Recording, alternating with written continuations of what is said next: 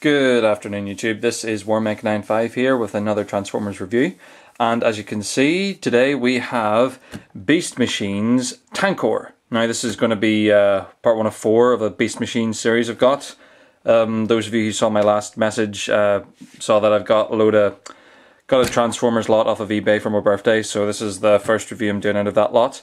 So yeah, as you can see, those familiar with Beast Machines can kind of guess that this toy bears absolutely, or pretty much no resemblance to Tankor in the actual cartoon. This is a problem that was completely epidemic in the entire line.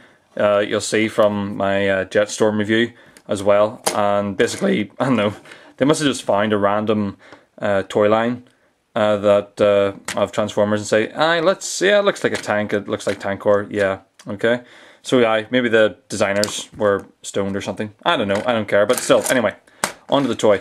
So yeah, as you can see, he is a Cybertronian tank with a rocket booster in the back.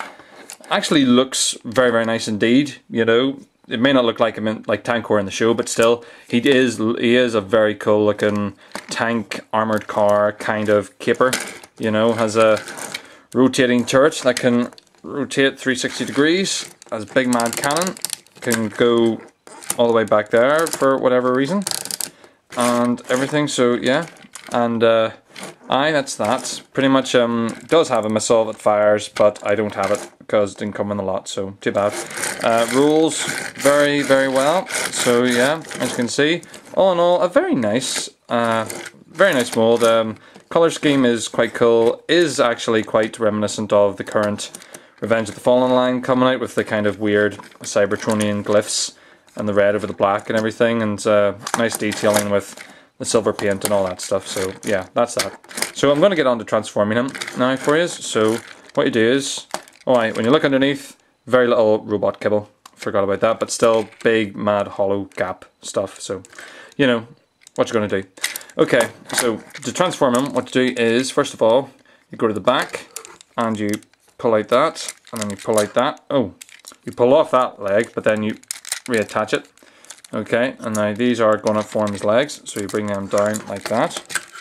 Okay, and then you go to this bit, which is there, and you just separate that. Take, put that up there. Take the little translucent panels and just fold them up and over like that. So it goes kind of like this. Can be getting a little fiddly here.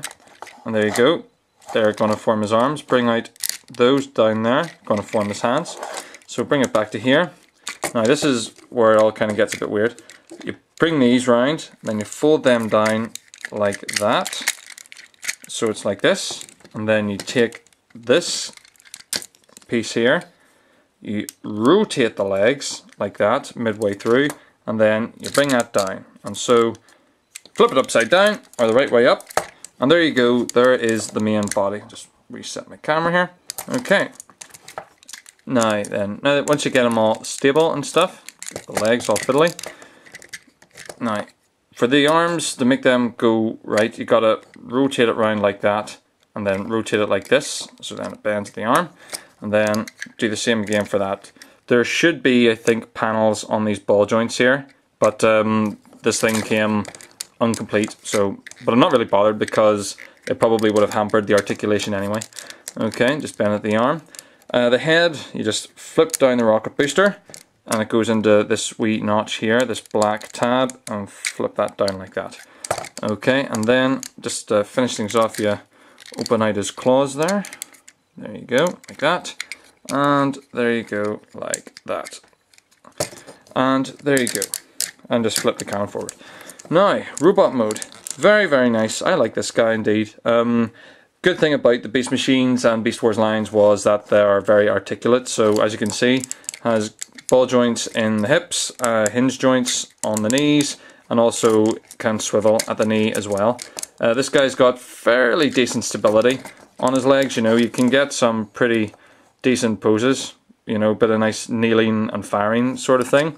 You can use the cannon, so you know, firing up into the sky and all that stuff. The arms at the shoulder. Oh, because this is loose, this thing kind of comes off very easily, but as you can see, rotates in the shoulder, rotates at the elbow, bends at the elbow, and all that jazz, so you can get a lot of nice kind of grabby poses.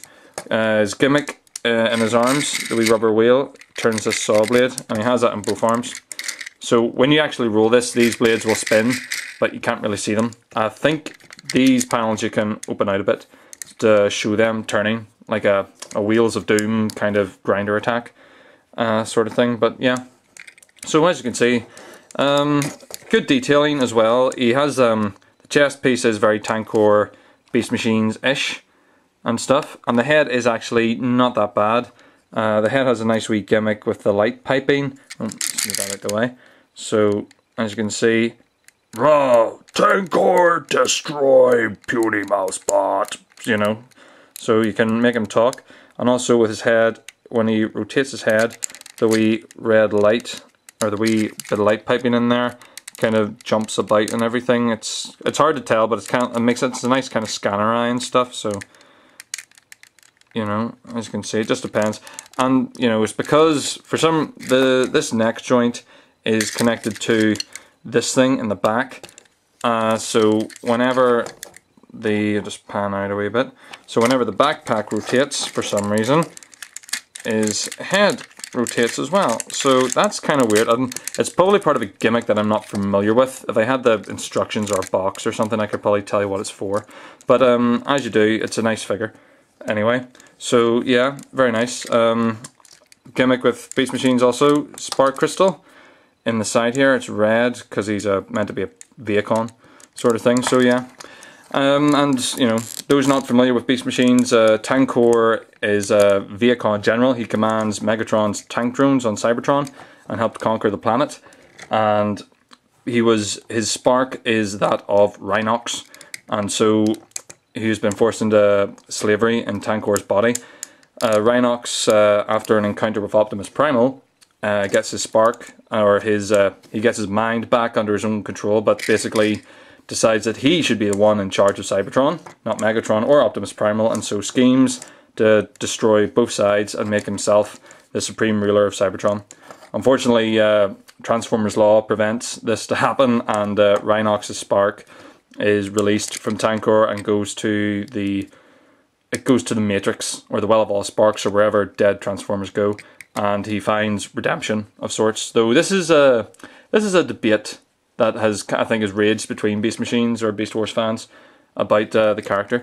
But yeah, all in all, a very nice toy indeed. There's too much, you know, a lot of red here and stuff, so you know, it doesn't scream Tankor straight away. If I had time if I painted it darker, I could probably make it look a bit more Tankor-ish. But yeah, all in all, I really like it.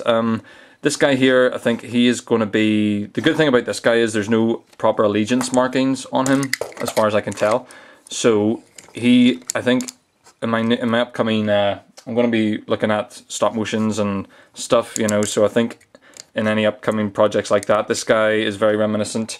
I think he's going to be my stand-in for Warpath for the Autobots, because he's got a big, massive gun coming off the body, and he's he is pretty vicious looking, but still, Warpath, I think I'm going to make him quite a nice battle-hungry character, you know. He's got big honking arms, big, you know, he's obviously been training on Cybertron to become the biggest, you know, four-armed limb transformer ever, and I think he wins. He's got nice posable snap-jaw hands as well. So yeah, that is Beast Machines Tankor, and I hope you enjoyed this review. And this is WarMech95 signing off. Bye! I'm gonna get ya! Boom, bang, zack, pow, wee-ah!